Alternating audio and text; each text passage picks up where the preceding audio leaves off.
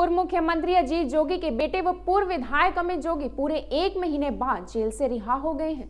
Gorilla के Gorakhpur jail से रिहाई के दौरान पत्नी ऋचा जोगी, विधायक धर्मजीत सिंह समेत जनता कांग्रेस के कार्यकर्ताओं ने अमित जोगी को फूलों की माला पहनाकर स्वागत किया।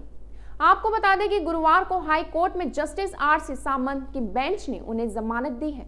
जेल से रिहा अमित जोगी ने कहा कि पूरे 1 महीने बाद जेल से मैं रिहा हुआ हूं। अब एक नए जोश के साथ नई शुरुआत करेंगे। पत्नी ऋचा जोगी ने कहा कि 30 दिनों का ये संघर्ष हमेशा हमें याद रहेगा।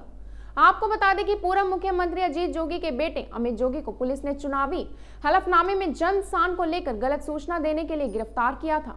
अमित जोगी की गिरफ्तारी भारतीय जनता पार्टी के मारवाही निर्वाचन क्षेत्र से उम्मीदवार समीरा पैकरा ने पेंड्रा थाने में FIR दर्ज करवाई थी। व्यवहार न्यायालय पेंड्रा में अमित जोगी की जमानत याचिका खारिज हो गई थी, जिसके बाद अमित जोगी न्यायिक रिमांड पर जेल भेज दिया। गोरेला के गोरखपुर जेल में अमित जोगी को रखा गया था। जेल में रहने के दौरान अमित जोगी की तबीयत भी बिगड़ी थी। तबीयत को लेकर अमित को पेंड्रा, बिलासपुर और रायपुर तक इलाज के लिए लाया गया था। इलाज के दौरान अमित जोगी ने भूपेश बघेल पर कई गंभीर आरोप भी लगाए थे। अमित की याचिका को लेकर कई बार सुनवाई भी हुई, लेकिन उन्हें जमानत नहीं मिली थी। JBD Banquets लाए हैं Incredible Marriage Palace Rajgharana and the finest banquet hall Jyoti Garden.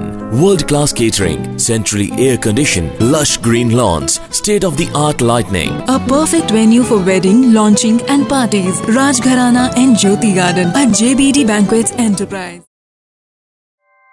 ऐसे ही लेटेस्ट खबरें पाने के लिए बेल आइकन को क्लिक कर हमारे चैनल को लाइक, शेयर एंड सब्सक्राइब करें। धन्यवाद।